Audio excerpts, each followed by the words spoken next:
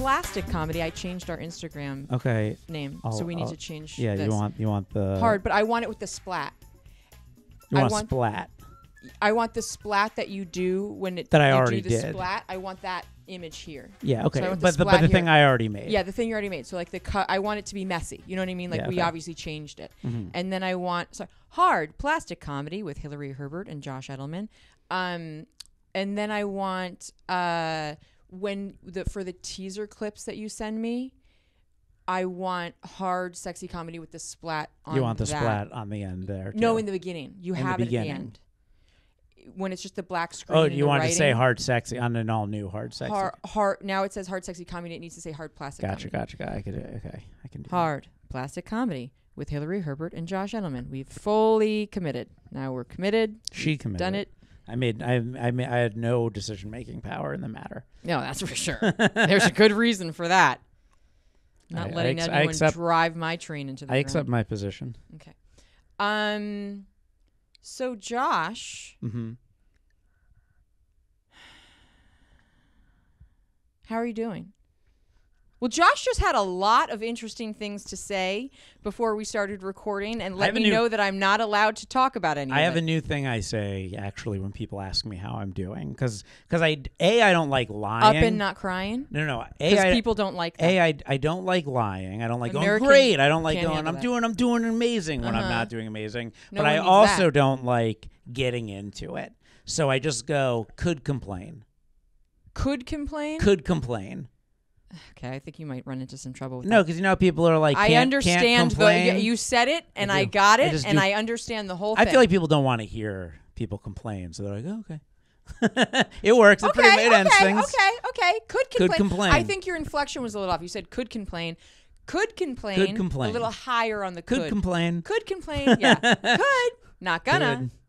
But I could. Complain. Okay, good. We love to hear it. We're going to start with a shout out to my favorite supportive plastic surgeon, Dr. Jay Calvert. The reason being is that he follows us. He's one of 2 doctors that follows us. The other doctor's very quiet on Instagram, so I'm not going to, I'm sensitive towards their privacy if they're and private. I could understand maybe why someone might not want to be associated with the show necessarily.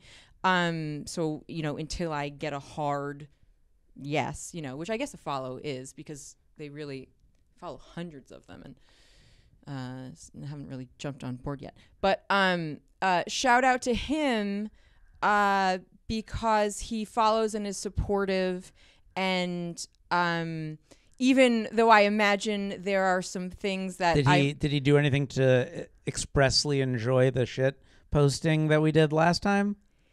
I did not ask him if the shit posting on that. I didn't ask him. I don't ask him like what he's like how much of the show he watches or anything like that. But he is supportive, and I imagine that there are things that I do that he disapproves of. But I'm always like, oh, I'm gonna scare this guy away, and but he's supportive, and so we'll give him a shout out because he went live yesterday evening, and I love it when I catch the doctors going live and you can see what they're doing, and he was playing guitar. He had a 12-string, and he's going to be performing at Molly Malone's on January 27th. Oh, I like Molly Malone's. So I'm going to try to get over there. Yep, I used to frequent. I'm not coming, but I like Molly Malone's. I didn't even think to put myself in the place to get rejected by you. So it has nothing to do with you. It has to do with. So I don't know if he listened to the award show or anything like that. But did he win any awards? He did. He won. I don't remember what I think it was similar to this, like the most supportive award or whatever it was. But I referred to him as he's like very all-American looking. And then a few days earlier, he had gone live, and it was a little cut in and out, so I didn't hang in there. But I think he was talking about hockey.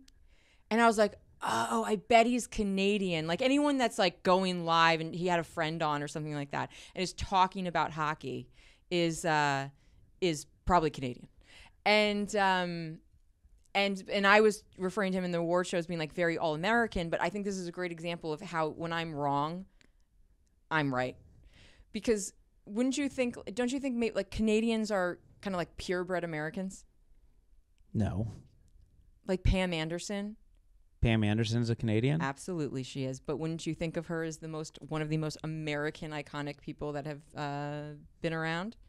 Yes. But I don't think that's because I think These are one of the points that you can just agree with and move on. I can't. You don't consider Pam Anderson? I just don't think Canadians are like all American. I think I feel like Pam Anderson may be an exception to this, but I feel like when I hear people are Canadian, I'm always like, yeah, that makes sense. Why? Because their heads are shaped well. I don't know, something and they're about symmetrical. Something about them. Yeah, just they're purebred. Canada-y. Yeah. Maybe purebred. Purebred. Too purebred. What is this? Hard Nazi comedy. Hard. Oh, that reminds me of something that, we might need to edit this out. We're moving into a eugenics podcast. You should, I'm going to get really touchy here, and we might need to edit it out. No, don't say stuff. Well, it's not racial. We're going to, tomorrow, can I come back on Sunday and re-record? I know. I'm so bad. You have a limited amount of time. You can't do all stuff you're going to want me to cut. So do you think it would be inappropriate for me to say, like, moving forward, with this plastic surgery stuff, that I see myself as I can't say it. No, I can't say it. The Ghislaine Maxwell of plastic surgery, but like legal. Yeah, I don't know. You can say that. It's a weird person to compare yourself to. Well, she's a powerful I'm kind of like the woman. Jared from Subway of podcasting. Oh God. Okay. In that I lost a lot of weight doing it. That's all. That's all I'm saying. Okay. So shout out podcasting every day. If you walk 10 miles to the studio and back, you can lose weight. That's all. Nothing else. The podcast diet. I'm gonna have a little trouble because these boots I can't take off alone. Okay, well, can you try to? I can't. No, there's none of this. You're just wearing the boots for the show below the table. Sorry. Okay, so I thought we'll get serious. Let's get serious here. Do we have more comments? Oh yeah. Yeah? Yeah. Are you getting... You're not going over well now, Josh. I'm not going over well. I have a feeling. People think that I'm not like owning my true self by letting you dictate if I'm allowed to show my feet on screen or not. In a way, they're not letting you show your true self by trying to sway you to show. My true self is absolutely being appreciative, receptive, and giving. You should. To the feet you gotta people. Find. I'll keep recording, but maybe a new co-host. Yeah. We might. I might be canceled. You might be out. I might be canceled. You might be out. One of them thought that I can't even begin to have the feet conversation with you because you're a man. Like she was like, watch. Josh is trying to understand, but he can't understand. You need to have a woman on there. Yeah. To talk about the feet. Yeah. No, totally. I'll have Nikki. I told them I'd have Nikki on. Lots of comments. Yeah. Lots of comments. All feet people. All feet people. All feet people. Feet people love the show. They love the show. I love the feet people. I just can't be. I can't be indulging. It can't be like unnaturally indulged for me. I understand. We all have our. You can't be asking me to take off your boots, Hilary. Well, that's what. That's where. Well, that's me not being my true one self. Of the techs at forcing, one of the techs at Hyperbaric's about to take off my shoes in about 45 minutes. Yeah. Live stream that for the feet people. They're not feet people. I've asked all of them about their preferences. Wait, what? No. I'm saying film the hyperbaric person taking off your already. Boots. And then when we release this episode afterwards, if you go follow Hilary or the show, did you change the Instagram handle? Yeah, we're plastic. Hard Plastic Comedy. You can see Hilary's tech person take the feet off. Just okay, so the couple things that now you know. You just got some followers. The couple things that I want to touch on today. There's so much. I got to start getting here earlier. But nobody talks about how funny I am.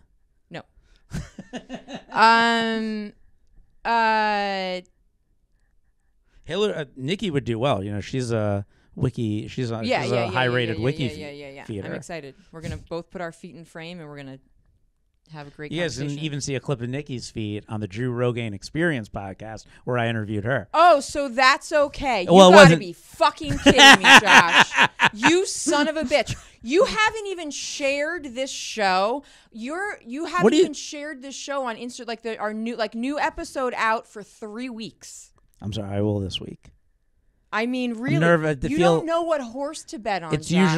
usually feeling insecure with how I look. I understand, but like you're a dude and you look great. Mm-hmm. Well, that's great. So feeling insecure about how you look, that's been coming up for me a little bit because and that's how I was going to tie it into to our favorite surgeon because one of our favorites, they're all very sensitive. You're all very handsome. All of your wives and partners are very good looking. You're all very good at your jobs, and I'm sure none of you actually cry privately. It's all going to be fine. I do, and that's why I feel like it's okay to see it in other people. But, you know, I understand. We're all doing our best. I think Dr. Calvert might be the right person to do my breasts because it really takes an independent thinker to it shows just a certain amount of intelligence and confidence and all that. Because what's going to happen is, let's say I start interviewing all of these surgeons, and I will be flattered. I will make them look good. We're going to do hand cam. You know, I'm going to ask questions that are ego boosting and all that. And it's going to be, people are going to want to be a part of it. And then people are going to start following along. But what's happening right now is people are watching secretly. There's some secret watching, you know? And so for him to step forward and be, you know, visible and shows just a lot of independent thinking. And I like that. So I think, okay, well, and he's very talented. And it's also, you know, it's like showing initiative to get the client. Sure. Yeah. I mean, fair enough. You're more likely to go with a doctor that's engaging with your business. Absolutely. Absolutely. So feels more reciprocal. Thank you. Yes. And that ties into what I want to talk about, the insecurity, and then it also ties into the second thing I want to talk about. So thank you, Josh. You're always energetically there with me. Maybe he can have my breasts undone. Right. Your breast, you know, your body type is a look, and it works. Yeah, I don't feel that bad about it, but sometimes I don't like how it looks. Well, right. So what I'm dealing with is, I've had a few surgeries, but when I had my fat transfer, now I'm terrified. You know, I'm 42. My breasts, as they are great. Very happy with them. But if I lose weight, which right now I'm at a weight that I like it, but I'm lighting dependent. And I really don't like being lighting dependent. I really like feeling so confident that, like, right in the sun, you know, feeling strong. Everyone's lighting dependent. There's not a single person on the face of the earth that doesn't need good lighting. But I'm more lighting dependent than I prefer to be. I don't think that's. I'm just telling you how I feel. I think everyone's lighting dependent. Josh, this is a man listening and thing. we're all. You can say, "Oh, I understand. I hear that's." For God's sakes. Okay, so I'm more lighting dependent at the moment than I prefer to be, okay. But at the same time, I've got stuff that I don't want to lose. Mm-hmm. So how do I keep this, slim this, don't lose, you know? And so I've been like terrified to lose weight because I don't want it to come out of my face. I don't want it to come out of my boobs. I don't want it to come out of my butt. You don't need to lose weight. It's not a being smaller thing. It's like I want my thighs to be like smooth looking in all lighting kind of thing. You know? I think, does it make you uncomfortable that I talk about something that makes me insecure? No. This is not the deep insecurity that I was going to mention on the last podcast, by the way, but we didn't get to it and we're not going to touch on it now. So I'm like, I'm like, ooh, like, where do I, and then you know what I realized? I was like, well, if I had someone like loving on me all the time, I would keep it all. You know what I mean? I mean, that's how I got. And I think and then I'm like, and that's how you got what? That's how I got fat. Because nobody was sucking your dick? No, because somebody was. I was in really great shape like a year and a half, like literally best shape of my life. It motivated you. And then someone really liked me for who I was, and it was a problem. Oh, my God. I got in great shape because a person before them didn't like me for who I was. I think I do it a little different. I think I like to be, you know, a little bit of arm candy. So I like to maintain, you know, I like to do it both ways. I'm in a real limbo, obviously, which I've talked ad nauseum about in older episodes, but I like to, in a relationship, be arm candy. But if there's heartbreak, I'll absolutely follow that pattern of like revenge body kind of thing. Like not necessarily intentionally. See, here's the tricky part about the revenge body, because it really, I think it's ex dependent, because it was like, you know, 3 exes ago, she would comment on my body negatively sometimes. So when we broke up, that's when I even said to her during the relationship, break up with me. Next time you see me, I'll have a 6-pack. And then next time I saw her, right? She said she didn't care. I did not have a 6-pack. It was she's way harder. But the person after that, who I was dating while I was in shape, was very health conscious. So I stayed in shape through that because we would like work out together and things. And that was good. And then the person after that really liked me for who I was not interested in working out together, and would like order food at night just to take a bite, and then I'd eat all of it. Over the course of a year, I gained everything back. But neither of the last two didn't like me as I was. I mean, well, clearly they didn't because they broke up with me. But physically, so I don't feel the same physical level of motivation to get in shape that I did with the previous one. Gotcha. Well, I think you look great. And if you were curious about my experience at all, I'll just tell you. Yeah, okay, now let's hear the host's experience. I mean, you are...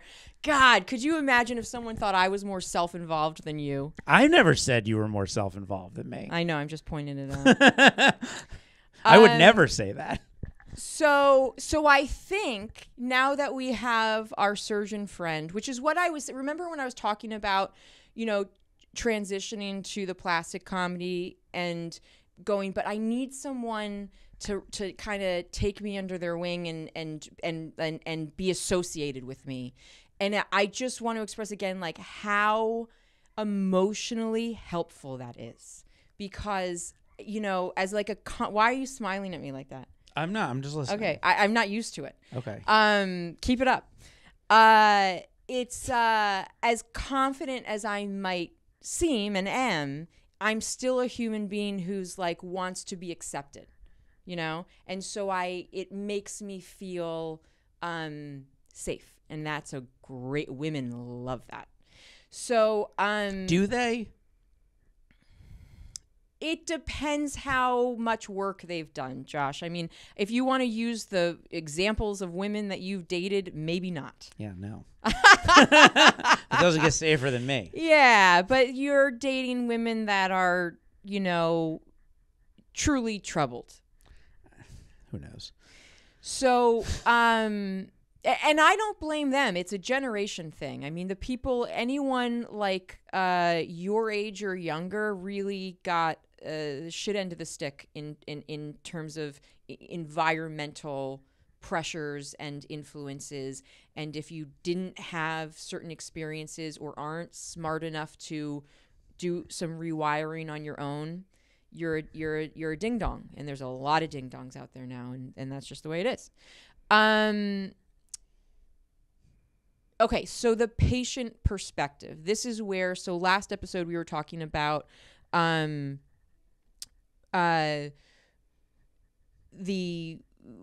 we were talking about these conferences that they have, and I was like, oh, I want to get in on the conversation and stuff like that. And it's not, they can speak for themselves. They have all the knowledge, all the experience to represent their point of view.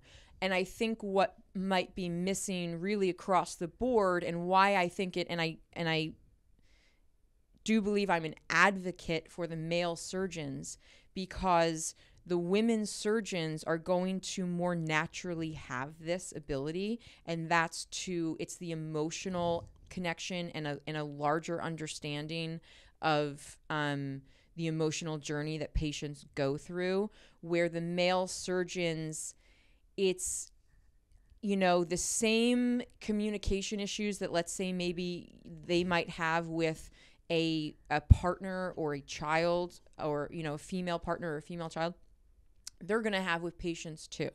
And they might not realize that that's an issue, and that it might not be an issue that's hurting them financially right now, but it's an issue that if you can fix, you're going to make that much more money.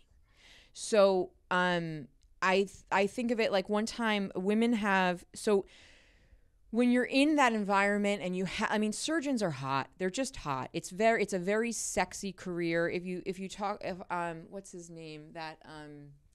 Like, surgeons are physically attractive, or them being surgeons increases the level you're attracted to them?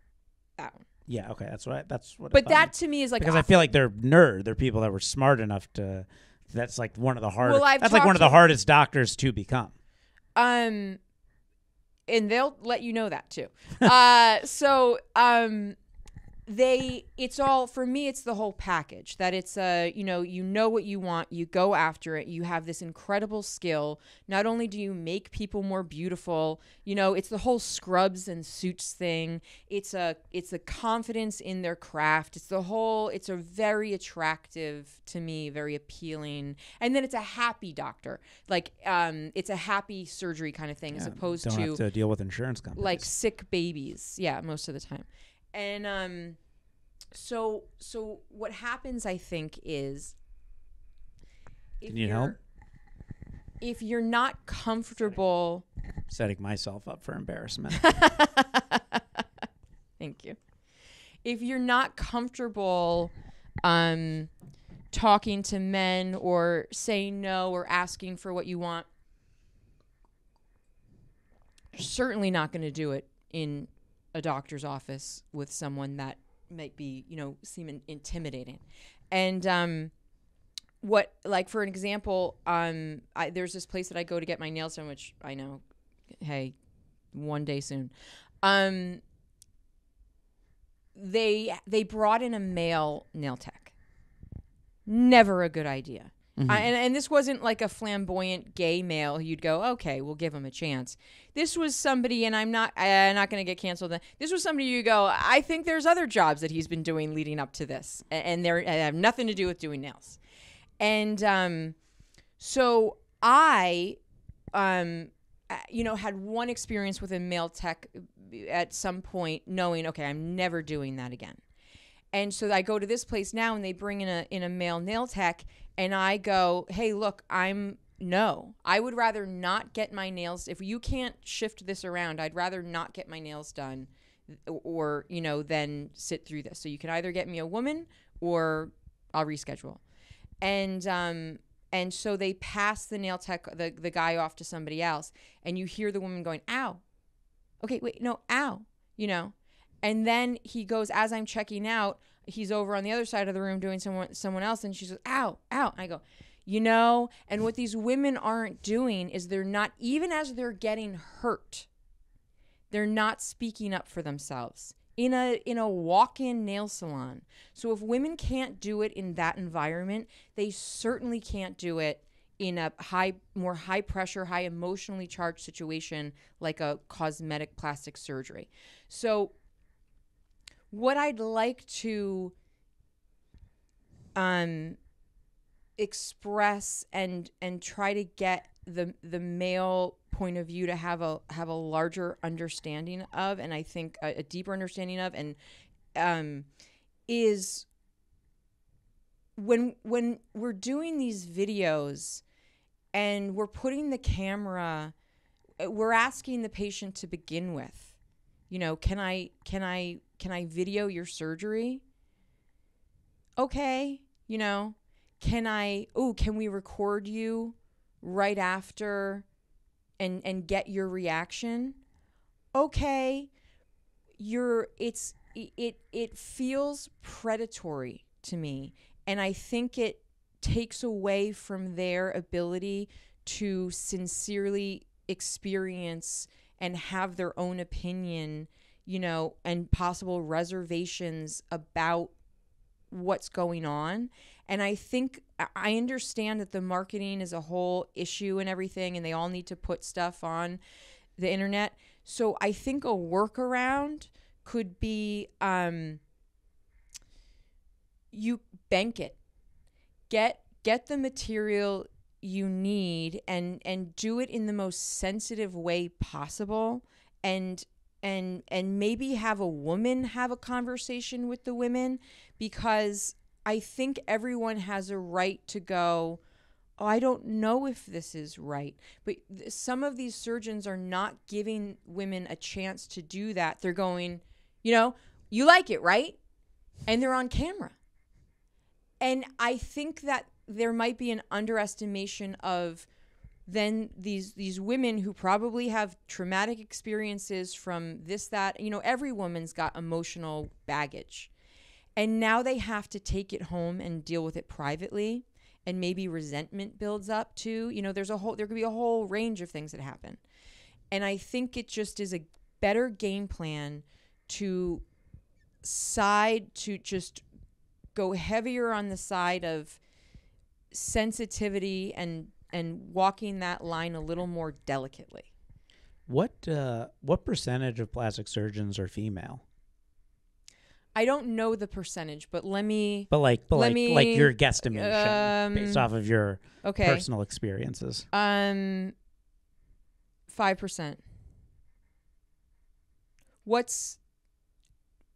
Never mind. I'm going to show how bad that question. Maybe 5 to 10%. And I don't even think it's close to 10%. I can look up the statistics. Ask me the question you were going to ask me. I think that Google said that there's 700 plastic surgeons in California, and like 500 of them are in Los Angeles. Is that? I could be way off. Okay. And now how many of those are women? I'm just going on what I see on Instagram. Okay, so I'm going to tell. Oh, and so I'm not, just making this up, in terms of the sensitivity and the sort of what I'm going to call. Whoa. There are predatory nature of. Are you ready for this? What? You're going to say, you're going to tell me this is wrong. Okay. But according to this, there are over 9,540 plastic surgeons currently employed in the United States. That I knew. 76.4% of all plastic surgeons are women, while 23.6% are men.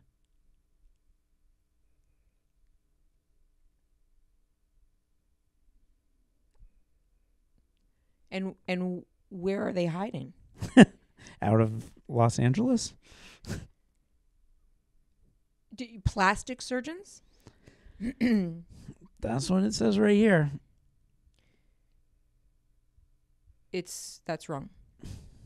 I'll look for a more valid source. Go on. So, as a dance instructor, specifically a pole dance instructor and sensual movement instructor, I felt very early on, I started my nonprofit pole dance, and I, wanted people to know about it, and I wanted to record any dancer that came in, and I wanted to be able to post it. But pretty early on, I checked in with myself and I said, you know what? This is not in their best interest. To make them feel safe, do we have a correction? Yeah, 5-to-1 ratio, male to female. And what percentage is that? 5-to-1? Yeah. Like 20%. Okay, so I was for every you were close. Wrong. You were wrong, but you were much closer. I was like that. I will tell you that I did not believe I was like, we need a fucking male rights movement in the plastic surgery. Fucking. I was ready to storm the charge. Put on a penis hat, go marching through the streets of downtown Los Angeles. Your body, our choice. Stop. Okay. So what I'm saying is just that from my experience, there's just some room for, I think, holding the patient's journey in a more private way is what I would suggest from a patient's point of view. And a patient who has not been, well, let me talk. What do we got? Oh, we got a minute. Fuck. I want to tell my vagina story. I'm going to tell it really quick because it tags into this and it's not going to work at another. Okay.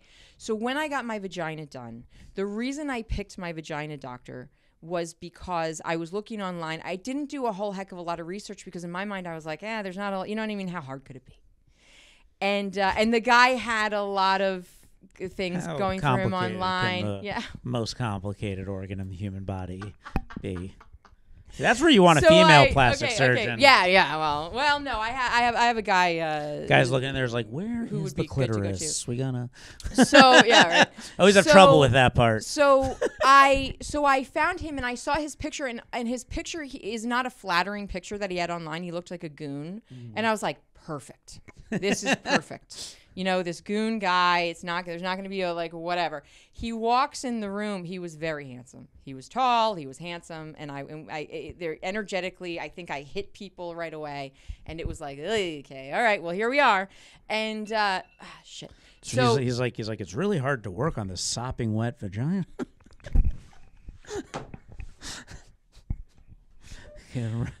You haven't.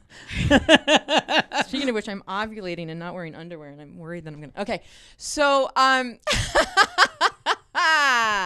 so we go ahead with the surgery. This is the guy who wanted. Okay, so I'm all worried about training and when can I train again after recovery. And so he has me, and this is embarrassing because it just shows I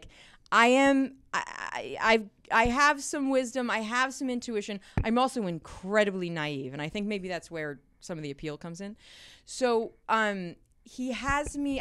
I'm at my coaches are like, find out when you can do this. And we want to, when can you get whatever. So I'm asking, when can I do certain things? He goes, well, come in and show me the stuff and I can tell you when you'll be able to do it. So I was like, oh, okay. So this is before I knew how surgery worked and how the recovery and seeing the doctor after worked. I had never, this is my first surgery. And because I have my priorities straight. And so I go in his office, I'm alone with him. And I'm on the,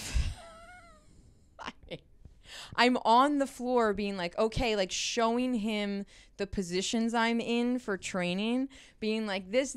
And that's when the knee starts bouncing up and down.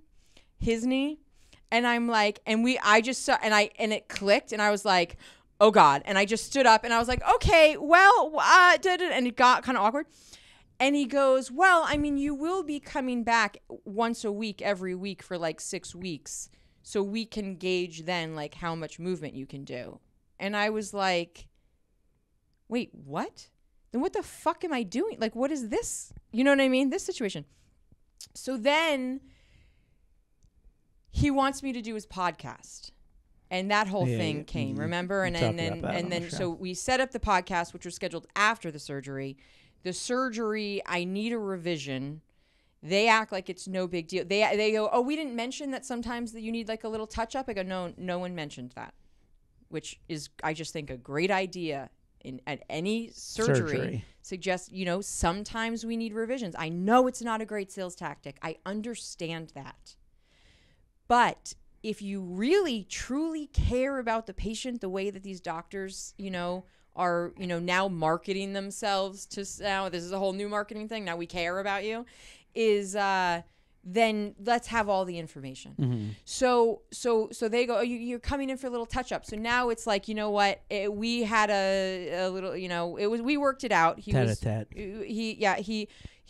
was receptive to communicating with me, and we respected at the time each other. So we figured it out. And so after my first surgery, I have this surgery. It was a very special experience for me. I enjoy surgery. I'm kind of a weirdo like that. And like I enjoy the whole process. And because they did inside, outside, upside down, the whole thing. And they had to wheel me out. And he comes in the room right before he wheels me out. He goes, hey. And I'm like not feeling well. And he already knew that and had to come and check in on me and like this whole thing. I almost fainted. It was a whole thing. So he comes in and he goes, hey, so we've got a camera crew here because I'm just about to do a show. What do you think about as they're wheeling you down the hallway, you give like a hey or something to the camera crew? And I was like, it was a crushing feeling. I felt so not seen, not taken care of, you know, like taken advantage of. And I was like, no. And you could just see the disappointment wash over his face. This is what we want to avoid. This is not good business. And then they wheel me out, and there's 15 people in the lobby, a couple guys with cameras on their shoulders. It was just the most and here I am having this after I'm in a bathrobe after having this intimate surgery, and the nurse, I'm like, oh, you know, she heard me say, and she goes, just put your head down, pretend you're asleep. This is not the experience you want to have. It doesn't sound like a HIPAA regulated. Horrible experience. So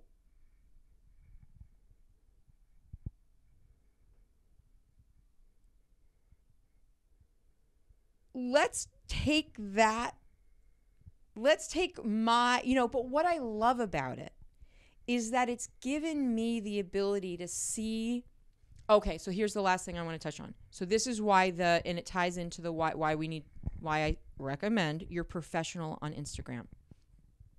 That I have that experience. Now the whole time I'm healing, they're saying, you know, it's going to be fine. I go, no. This is going to need a revision. I want the inner labia to be totally not protruding outside. That was the whole thing, right? So I was like, nope, it's not going to be totally healed. And they go, yes. For 6 weeks. Yes, it will. Yes, it will. Yes, it will. 6 weeks comes up. He goes, yeah, we're going to do a revision. No shit, buddy. No shit. And so then I have to go home and sit with that news. And I go in, which is devastating to me as a dancer. Then I have to go, and then I go on the internet and see him fucking dancing on TikTok and talking about how he's this master surgeon. But 2 separate posts. It feels like shit. It feels like you got dumped and then you see your boyfriend partying with some hot whatever, you know, immediately after. That's the feeling. You feel stupid and foolish and abandoned.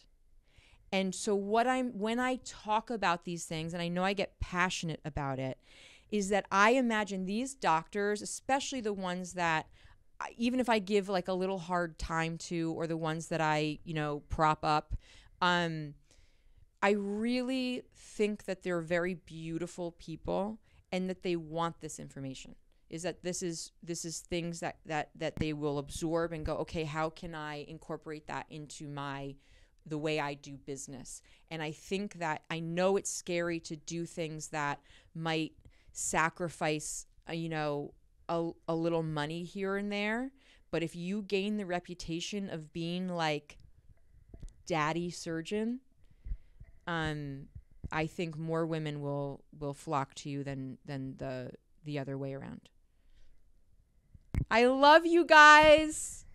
Can't wait to interview you. Okay, bye.